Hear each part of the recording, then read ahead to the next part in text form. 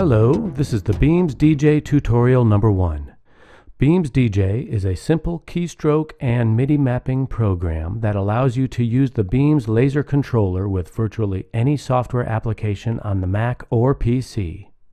You simply designate which keystrokes or MIDI events are assigned to each trigger on the Beamz controller.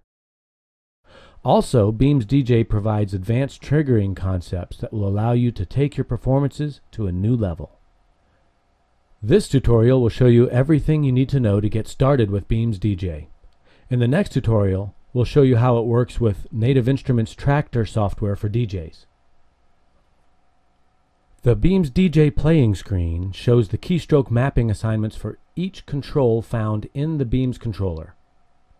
There are 9 triggers, 4 lasers,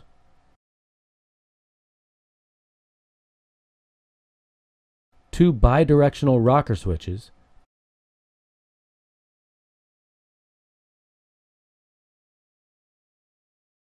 and a center button.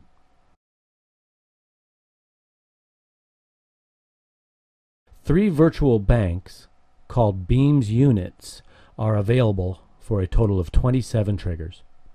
You can toggle through each unit by clicking one of these buttons here on the lower left or the lower right.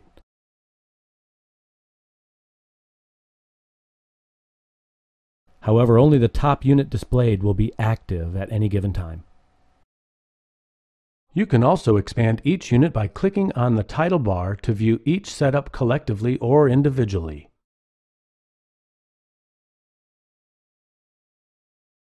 Okay, now we'll cover how easy it is to set up your own mapping and save it as a preset. Click on the center button to open the mapping editor, called the Inspector. The display text is what you see on the main screen. Here you can replace the label, center button, with a description of what the trigger will do. The keystrokes area is where you enter in the keystrokes you wish to map. Double-click on Add Keystrokes in the Keystrokes area to select, and type in the desired keystrokes.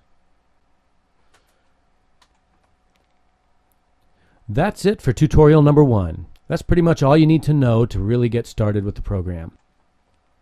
In tutorial number 2 coming up next, we'll integrate BeamzDJ along with an industry standard DJ software. Thanks a lot.